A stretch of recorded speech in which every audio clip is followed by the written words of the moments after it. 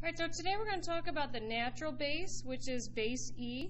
Remember that when you just see a log of something and you don't see a base in there, that base is base 10. Okay, so that was something that we've done throughout the whole chapter. This is the new stuff.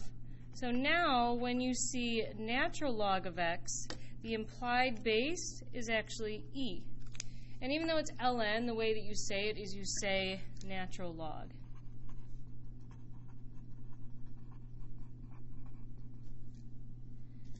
All right, so what is E? E is an irrational number.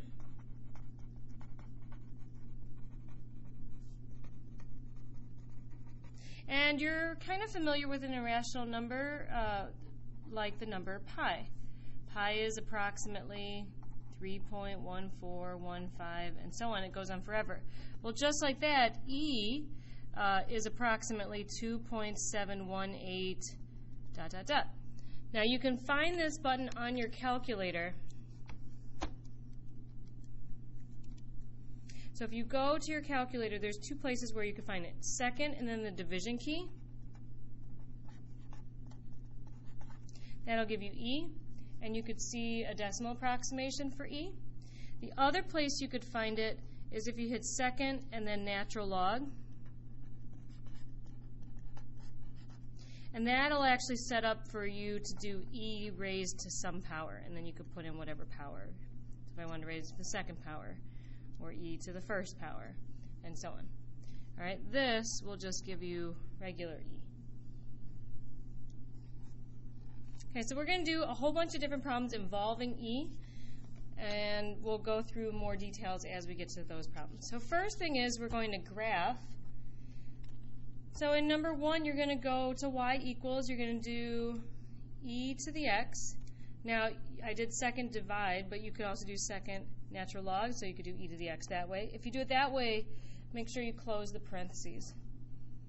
Okay, because the only thing that should be up in the exponent is the x, not the plus 2. So type it in, you're going to hit graph.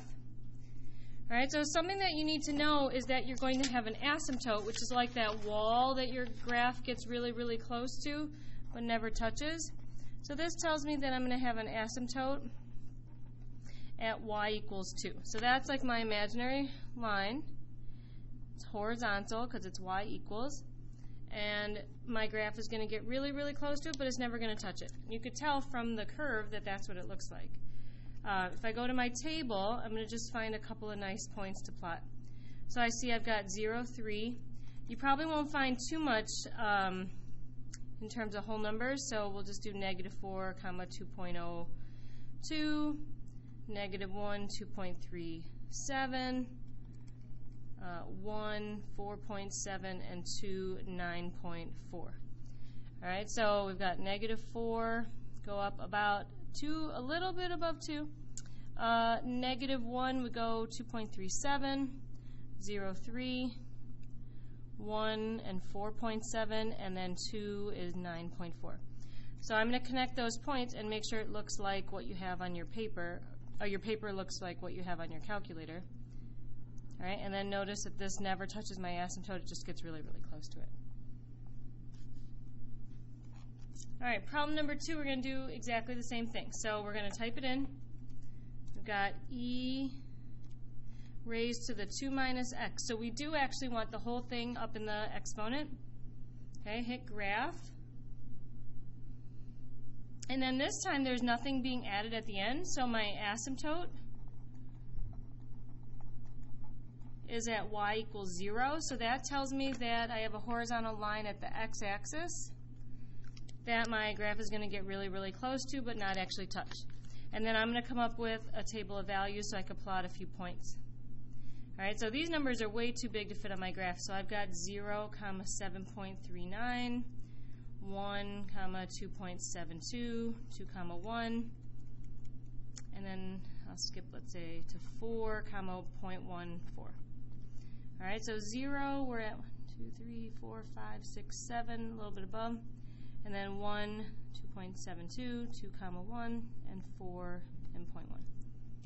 All right, so if you look at your graph, make sure that you draw on your paper what shows up on your calculator. All right, so it goes up forever and it gets infinitely closer to our asymptote. All right, when you're ready, flip to the other side. All right, so now these ask you to simplify. So a lot of these simplifying problems involve rules that we used earlier in the chapter with basic logarithms. So if you remember, a log and natural log, those are the same thing. You just have to know what your base is. So when you see natural log, remember your base is e. This is not my base. I'm going to put in a base right here. So it's really log base e of e to the 7x. So remember, anytime you see an exponent, you can put it out in front. So 7x times natural log of base e of e. Okay, so this we should remember, if we have a log that has the same base as the number that we're taking the log of, these cancel out and this equals 1. So this is just 7x times 1, which is just 7x. Okay, here I have e to the 3 times natural log of x. So I'm going to put in a little e here. That'll remind you that you have a base e. Okay, so first thing we're going to do is this 3 is going to move to be an exponent. So I have e to the natural log, that's base e of x, cubed. All right, so then this is one of our shortcut rules. If we have e to the log base e, those cancel out, so the only thing that's left is x cubed. All right, here again I have a coefficient. This needs to move to be my exponent. Actually, no, let's not do it that way, because that might be confusing since there already is one. So we have 2 ln of e to the x. All right, so I'm going to first fill in my e. All right, this exponent I'm going to move out in front. Now there already was a 2 there, so I'm going to make it 2x. So 2 times x times natural log, which means base e of e. So we know base e of e, that's gone. That's just 1. Right, so the leftover is just 2x.